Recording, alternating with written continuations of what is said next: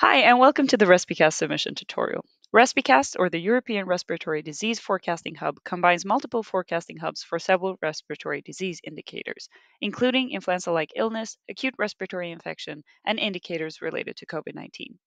Here, we will explain how you contribute your forecasting model through GitHub. You can also find all this information in written format at the GitHub wiki page. To find the GitHub wiki page, click on Get in Touch and choose the hub you would like to join. There are different hubs you can join. The ELIs and the REs have a similar submission process. For this instruction video, we will focus on the ELIs. From here, click on Code. Now we are on the root of the repository. The first thing you must do to contribute your model is to fork the repository. If you would like, you can change the repository name. Then click Create Fork. Now you have created your own copy of the repository. After forking the repository, you will now add your metadata file. Click on the model metadata folder and then click on Add File and create a new file. Now add the required parameters. The required parameters are your team name, your model name, the abbreviated name of your team, the abbreviated name of your model, model contributions, a list of all individuals involved in the forecasting effort and their affiliations. All contributors need to provide name, affiliation, and email. Team model designation. Upon initial submission, this field should be one of primary, proposed, or other.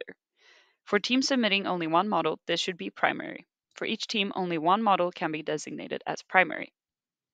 Methods. A brief description of your forecasting methodology.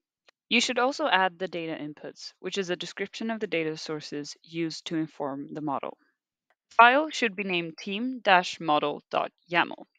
The name must correspond to the team abbreviation and the model abbreviation parameters. Make sure to save it as a YAML format. Then commit your changes.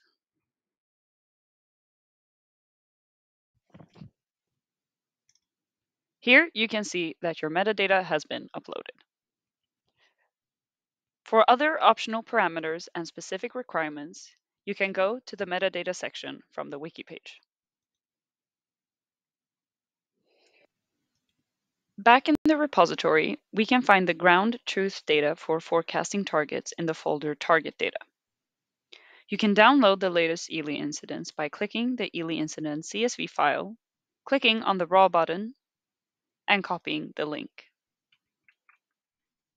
If, for example, you are using R, you can load this by using the read.csv function in the readr library. Paste the link in the function in quotation marks. Next, let's look at the submission format. Back on the wiki page, you can find the submission format section. You should provide a CSV file that must contain the required variables. No additional columns are allowed. So first is the origin date, which is the last day of the submission window in the indicated format. The new data is uploaded between Friday and Monday, and you must submit once the new data has been uploaded, and you have until midnight on Wednesday.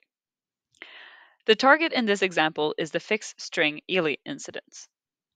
Target end date is the last day of the target week, which should always be Sunday. Horizon, which is the week ahead from 1 to 4.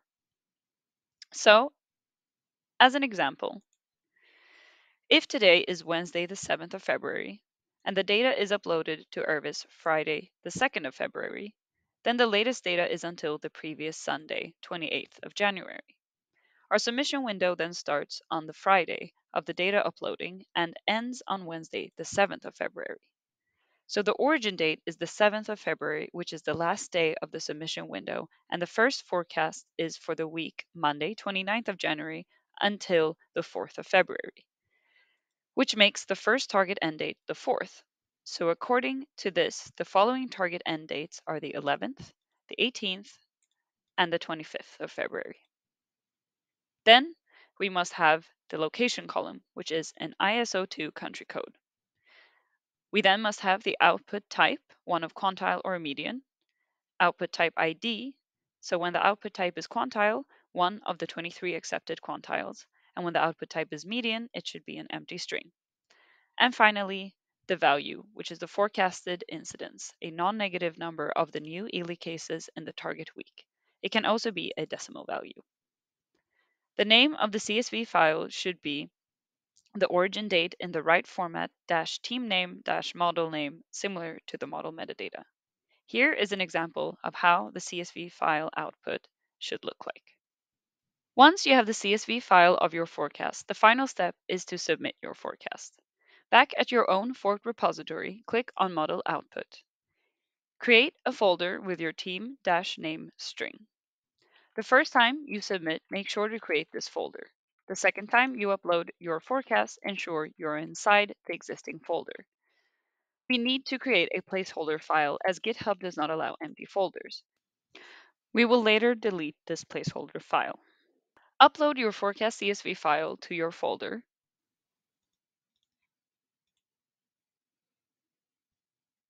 and commit the changes.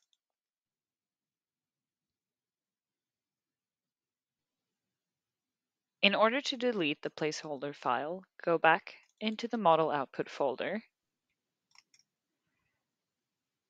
find your model, click on the placeholder.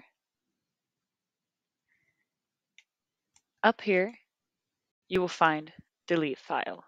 Click on Delete File and commit the changes.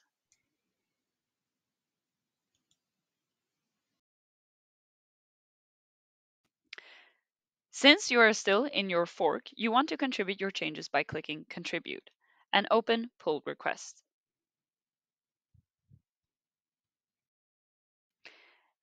Here, you can add your title. We suggest you put your team name, model name, and date of submission as title for your pull request. Finally, click Pull Request. This is the final step which will launch the acquisition process. This may take some time since the forecast file and metadata file needs to be validated. For the next and following submissions, make sure to sync your fork. Once your submission is merged and the submission window closes, you will be able to see your forecast in the RespiCast website, and it will be part of the Hub Ensemble forecast. Again, any of this information can always be found in the wiki of the GitHub page. Make sure to join one of the hub of the RespiCast and to sign up to the forecast mailing list, which can all be found on the Get in Touch page. Thank you for partaking in the RespiCast Hub, and good luck with your submissions.